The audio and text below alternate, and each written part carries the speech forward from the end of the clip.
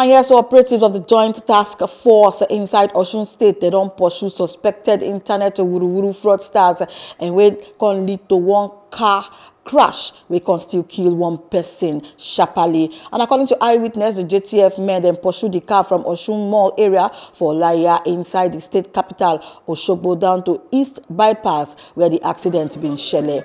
Eyewitness then said the suspected fraudsters the motor he run come up from road when JTF be overtake the motor and he can somersault enter nearby gutter. He crash enter nearby standing electricity pole. And even said eyewitness then still the yarn say the officers then run, take off after the accident, after then shoot anyhow to escape and say make angry mob so may they no color be the same. The incident badness afterwards it can lead to traffic for major junctions for the capital city and protests from angry youths. These JTV people are just wasting life and we don't know why. After pursuing a vehicle, the next thing is just to leave them. Now life has lost now. And what is their gain? People have gathered here and they said they want peace in the state. Is it the way that we want peace in the state?